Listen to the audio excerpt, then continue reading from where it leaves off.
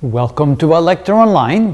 One of the amazing things about Jupiter is the enormous wind speeds and speeds of the wind, or the wind speeds going in opposite directions of the rotation of the planet. In some cases it's with the rotation, in other cases it's the opposite direction of the rotation. And so what we've drawn here is a map of the planet. Essentially, we want to look at it going from north to south. And notice the line here, the purple line, represents the speed of the wind at various latitudes. So here would be the equator, that would be 10 degrees north of the equator, 20 degrees north, 10 degrees south, 20 degrees south, and so forth. And the line in the middle here is where the speed of the wind would be 0. To the right, the speed of the wind would be in the same direction as the rotation of the planet, and to the left of this center line right here would be wind speeds to the left in the opposite direction to the rotation of the planet. The farther out it goes away from the center line, the faster the wind speeds. And you can see at this point right here, which is between 0 and 10 degrees south of the equator, the wind speeds are absolutely enormous, reaching speeds of 430 kilometers per hour in the same direction of the rotation. So of course that would be faster than the rotation of the planet. Then, further south, when we're at about 15 degrees or so below the equator, you can see we have enormous speeds, as much as 200 kilometers per hour in the opposite direction of the rotation of the planet. And then again, down to about 25 degrees, notice now the wind speed is again in the same direction. Over here at 30 degrees below the equator, it's again to the left relative to the rotation of the planet. Same direction of the rotation of the planet, about 0, about the same speed as the planet, so it would be relative to the planet kind of wind still.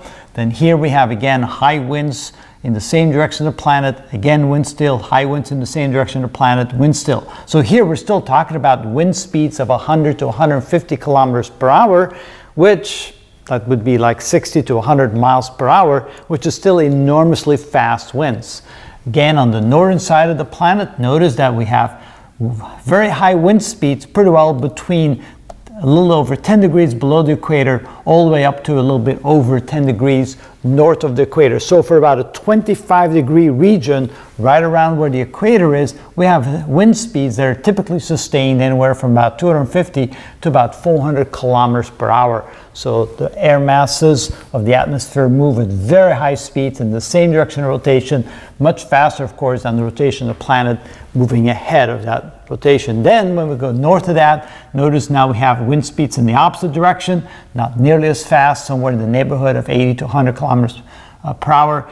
Then between 20 and 25 here we have wind speeds again approaching 300 to 400 kilometers per hour in the same direction as the rotation of the planet. Then we have some high wind speeds back in the opposite direction of about 100 kilometers an hour.